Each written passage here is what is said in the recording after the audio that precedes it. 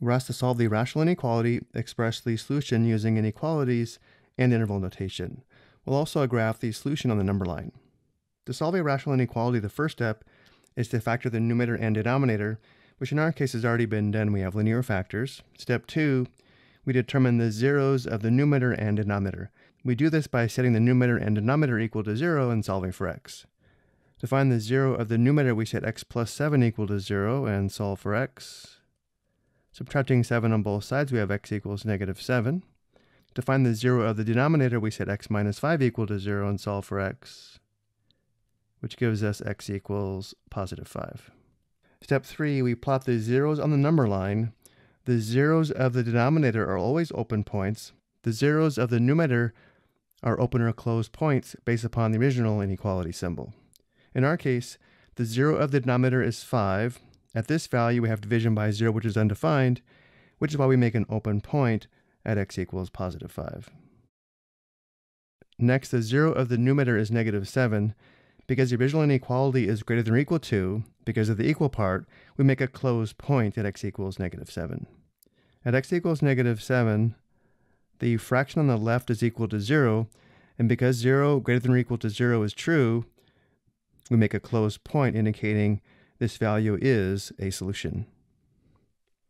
Notice these 3 points divide the number line into 3 subintervals, one on the left, one in the middle, and one on the right. The last step is to test each interval to see if all the values in the interval do satisfy the inequality. To do this, we select test values in each interval. If the test value is true, the entire interval is true and is part of the solution. If the test value is false, the entire interval is false and not part of the solution. Let's go ahead and pick test values. Let's use x equals negative 8, x equals 0, and x equals 6. So when x equals negative 8, the numerator is negative 8 plus 7, or negative 1. The denominator is negative 8 minus 5, which is negative 13. This simplifies to positive 1/13. And 1/13 greater than or equal to 0 is true. And therefore, the entire interval on the left is true. Let's go ahead and graph the interval. X less than or equal to negative 7 is part of the solution to the rational inequality. And now let's test x equals 0. When x is equal to 0, the numerator is 7. The denominator is negative 5. This gives us negative 7/5. Negative 7/5 greater than or equal to 0 is actually false. Negative 7/5 is not greater than or equal to 0, and therefore the entire interval in the middle is false, and we do not shade that interval. And now finally we test x equals 6. At x equals 6, the numerator is 13. The denominator is positive 1.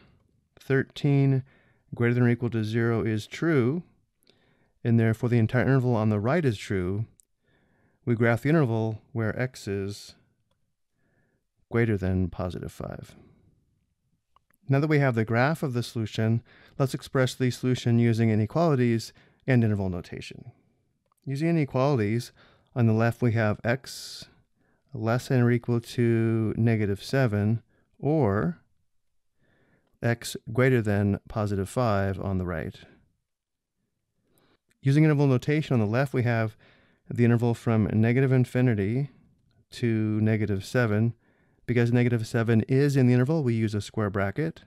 Union, on the right we have the open interval from 5 to infinity. I hope you found this helpful.